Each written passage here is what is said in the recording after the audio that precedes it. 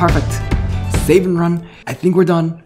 After this, we need to set up the timer to be correct so that it actually gets the right job and everything at the first one, and then that will be it. And so the next thing we're gonna have to do is figure out what schedule we want to put it on, put the timer trigger on, and then anything that's been posted as a new job within that previous time period is what's gonna be on here.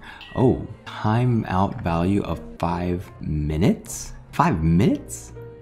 There's no way that it took 5 minutes. Initiating cancellation? What cancellation? Did I really do that for 5 minutes? Is past due. I don't know if it means that it worked or not. I hope. Let's try this. We're gonna run it. It's 2042 characters. Okay. Uh-oh.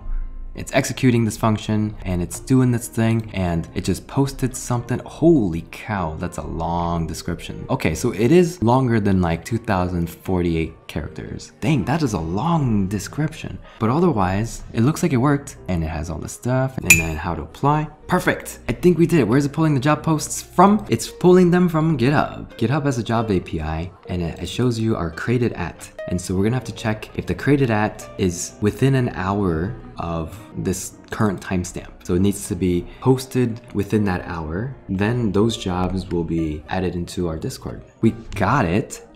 So now I guess this is what we gotta do. So we're gonna say timestamp and then we'll filter everything based on that timestamp. Timestamp to ISO string. We got these jobs, result.json, and new jobs will be jobs that filter. I guess we can do J for job. J.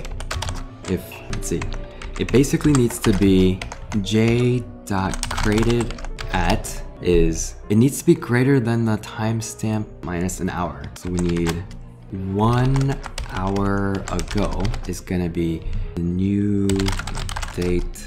How do we do 1 hour prior? JavaScript, new date, 1 hour before. This is what we need. Adding hours to the, aha! Oh, here we go. Add hours. This is what I was looking for. Add hours, and then we add -1, and then dot to ISO string. And so then, can we compare by ISO string? I'm pretty sure we can. And so I'm gonna print this out. Okay, create timestamp is greater than this 1 hour ago because this is a UTC time. Oh, if we do ISO string, that's not gonna work. Oh. How do we parse it? JavaScript, new date from ISO string.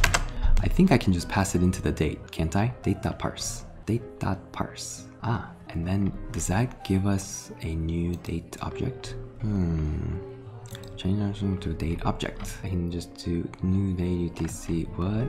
Do not pass strings into. I'm pretty sure you can. I think you can just do new date. Yeah, that's what I was thinking. I think this is wrong. Turn down for what? Okay, so if we just do 1 hour ago, we don't need the to ISO string here. We don't even need this timestamp. We're not even using it.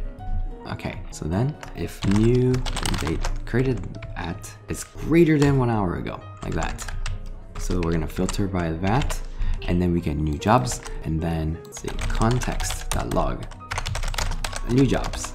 And we're gonna run it here, and so we're gonna return so that we don't worry about all the other stuff. And then let's see if this works. Let's see if it actually filters and gets all of the newest jobs. Oh no. Oh no.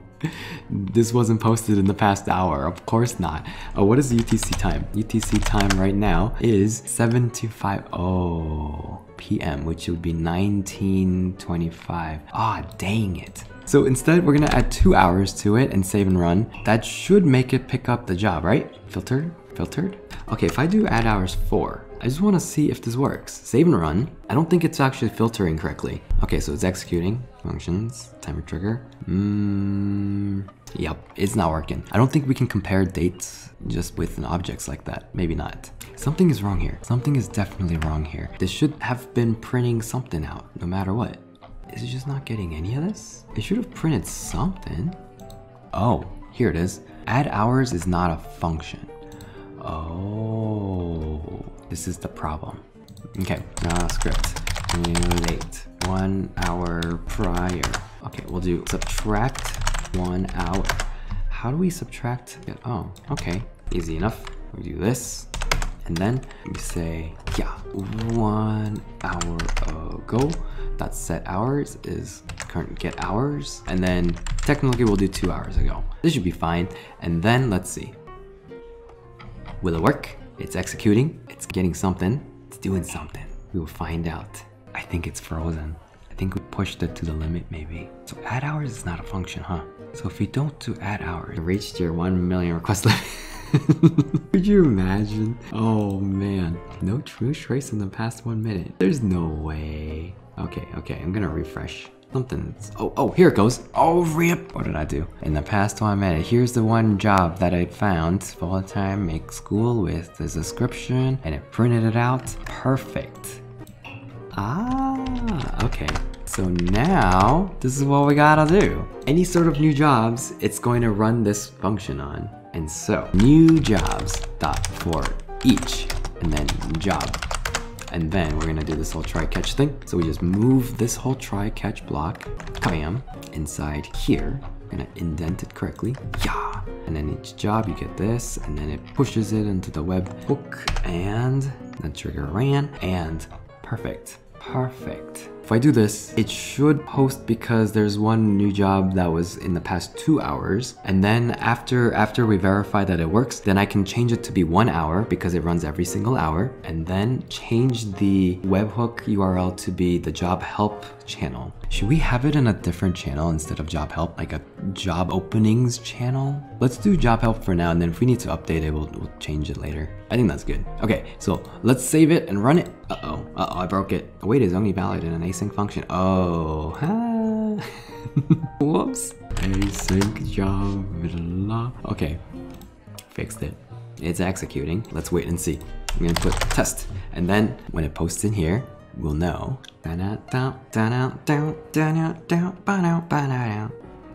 Uh-oh. What did I break now? Uh-oh. What did I break now? Timestamp is not defined. Do we actually use timestamp? No way. Oh, Fluffingtons. We actually use timestamp. What? I didn't even realize. All right, but at least it posted it. Looks like it worked. Senior front-end engineer. Oh, I need to change this. New job available. Oh, I'm gonna change it to be like, instead of job title, I'll be like, new job position detected. Apply now. Code me outside, how about that? Wow, this is great. New job position detected, like that. And then it'll be like apply now. And so the last thing that we're gonna need to do before we wrap up for today is, I guess I need to also put this on GitHub gist and stuff. But the thing that we need to do is to put this into the job help channel. So, and I need to also have it as 1 hour instead of 2 hours. That would have been unfortunate and been like, oh, there's duplicate jobs being posted here. So I need to disable the streamer mode so that we can actually create a new webhook. And so then in the server, I'm gonna go to server settings, and then we go to webhooks, go to Sean Jobbery, and we're gonna change this to job help. We need an image for Sean Jobbery. Don't you guys agree? We need a profile image. What should we put as the Sean Jobbery image? Job search icon. Let's find one. Ooh, I think this is a good icon. Huh?